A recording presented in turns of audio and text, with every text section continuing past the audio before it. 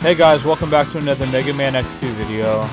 This time we're going to be going to Crystal Snail stage. This is probably my favorite stage in the game. I really like the level design, the aesthetics, the music, it's all awesome. We can pick up the helmet upgrade and another life upgrade in this stage.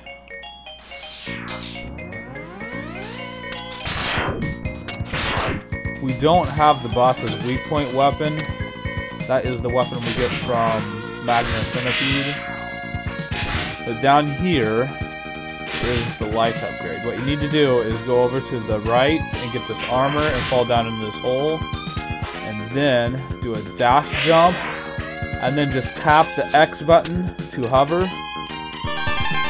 And then jump out at the last possible second and jump over and get the life upgrade.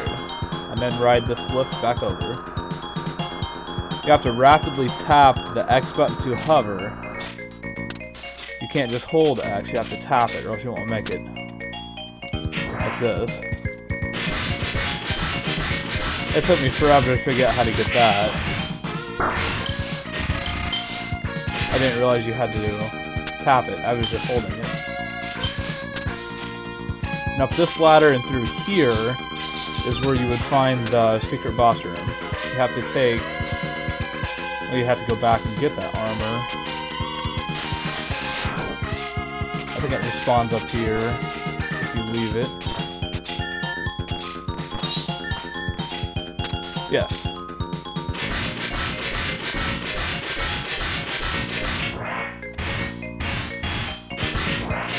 I think this is only the second time you'll ever see this armor as well. This stage and Wheel Gator stage. And you can go over here and up there if you want to get to the secret boss room, which I need to. I just about completely skipped right over it. You gotta go up these.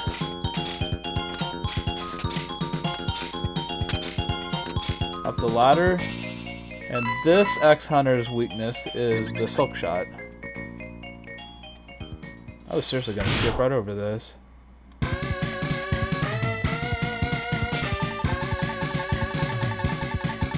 This guy isn't that hard, but he is very annoying.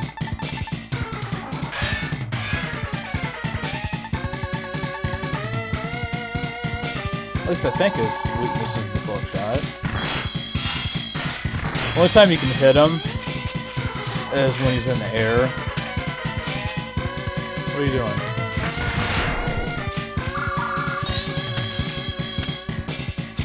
You got a shield on at all times. Unless he's jumping in the air. Like that.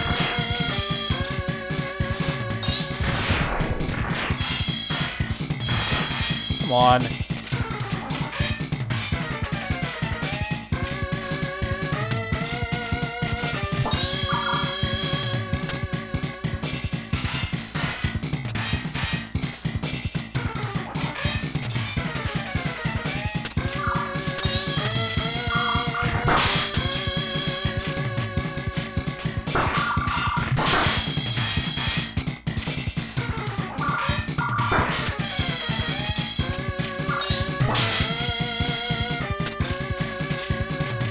I'm gonna have to use a sub-tank.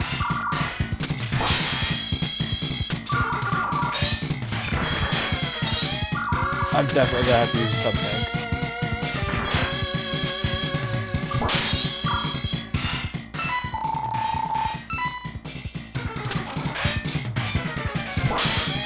Okay, sometimes you can hit him, it looks like. I don't know how I was hitting him, but... okay, so that's our last zero part. Thankfully, when we do see him again, the fight isn't like this. Not anywhere near as irritating.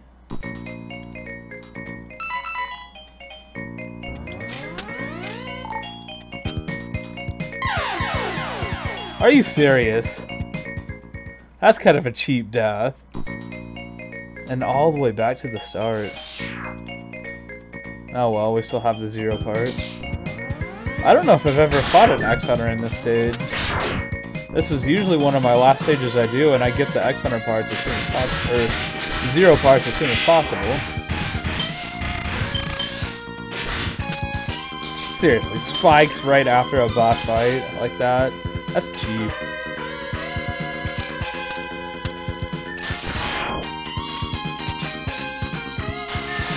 Probably should have brought the armor with me. Nah, we're alright. We'll miss out on an extra life, but it doesn't really matter. And here we have a mini bias. If you use the S wheel, it works really well. There might be something that works even better than that, though.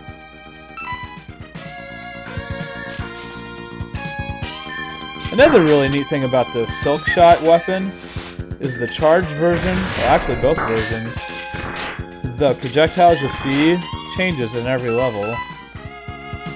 Like right here you're shooting crystals.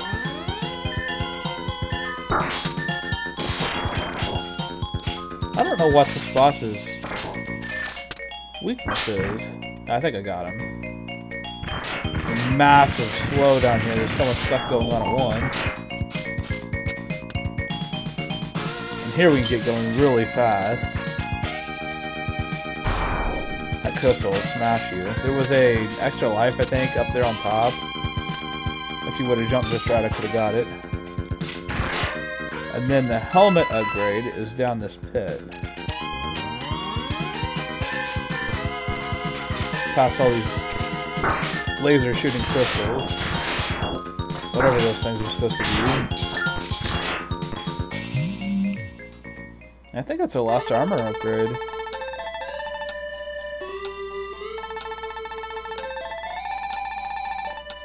This is pretty much a useless upgrade.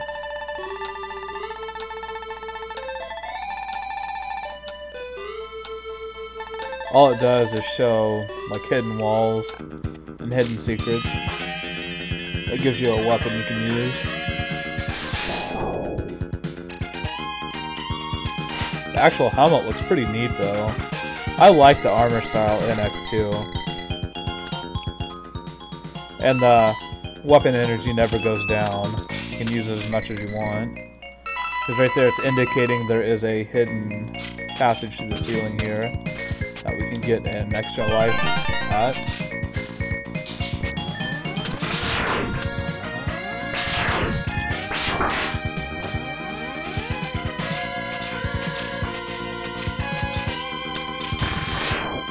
And up here is one of those hidden areas where you can use the Silk Shot, Charge Shot to bring in weapon energy. At other spots you can draw in life energy. That would have been more useful there. Up here, you gotta trigger the crystal and then race it down.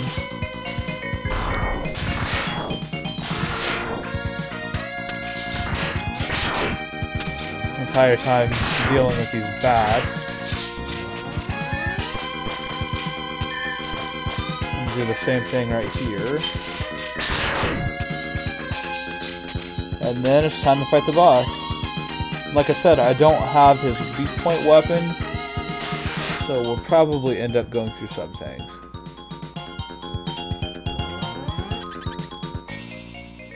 And it's a shame I don't have his weak point weapon, because it's got a really cool mechanic where you can knock him out of his shell if you use it.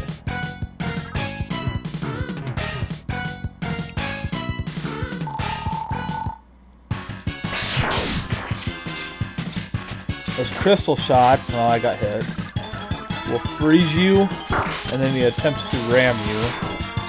What you need to do is just hammer on the directional buttons until you break free. Oh, come on.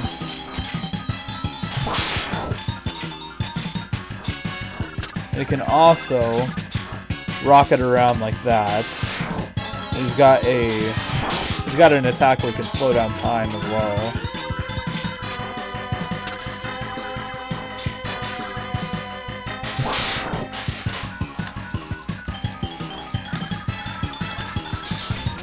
you get frozen when the time is slowed down, it's almost impossible to break free in time. He's gonna do it here. No?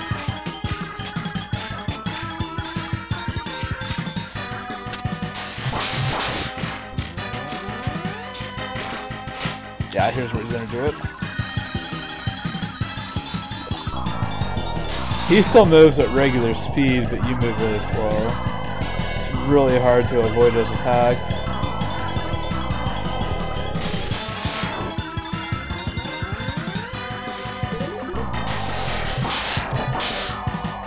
Seems like he's taking extra damage from regular Buster attacks as well.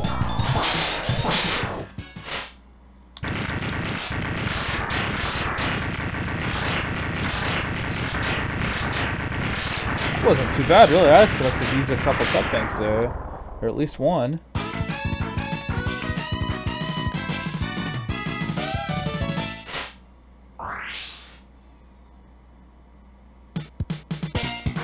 So with his weapon, it gives you that crystal shot where you can freeze enemies, which is going to be necessary to get a few hidden items.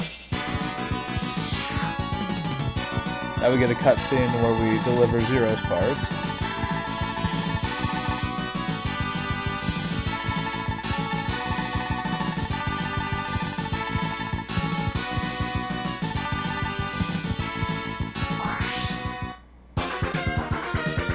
Okay, before I end this episode, we're gonna go back and pick up some hidden items.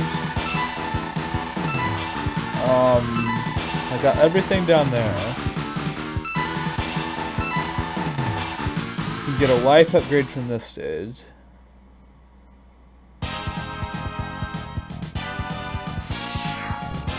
And it's just right here at the beginning. What we need to do is freeze this guy.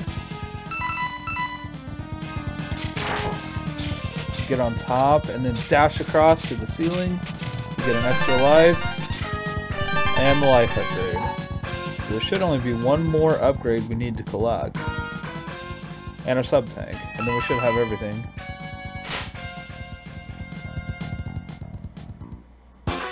So I'm going to go ahead and end the episode here.